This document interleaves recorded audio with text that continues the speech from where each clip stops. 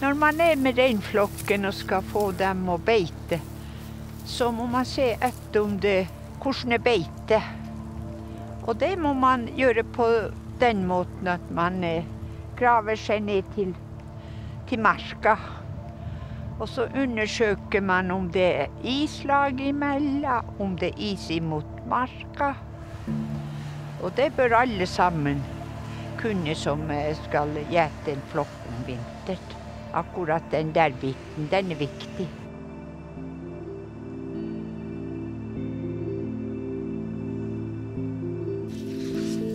Det her en gang på våren når vi skal flåte rein over fra fastlandet til Arnøya. Jeg født i reindrift. Jeg født på fjellet på en helt øde plass.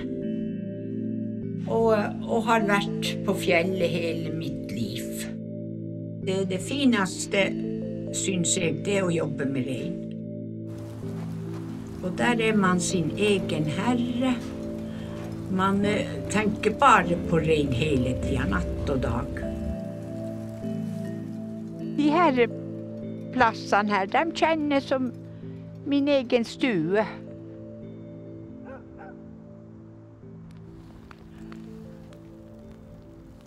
Det her har jeg laget selv, alt sammen. Det her skalla, og det de beste skoene på vinteren. Og pesken, den mye bedre enn de der skutertressene, for man så ledig og lett.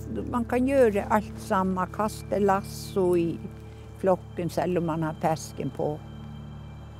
Mange ganger så må man være veldig sterk.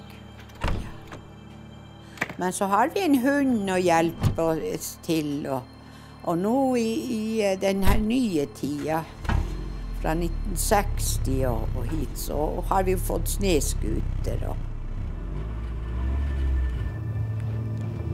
Tangalka muisteli tollustella, kun mulla oli onnia orron. Me olisiakin koodis, ei missen viessu. Ja muistan, kun täällä nohkaa tollaa koodis. Ja mun kähtsten rähmän rehoukus. Te mun aina kopsaa saloppe, naastit ja maanu. Ja kata koussas laavi on rollilla, kaiken kalhaadiden päärekuhkaa kähtsä toppe rähmän rehoukus, kun tanssilla toppe kohdatti muurei pajaan vielä.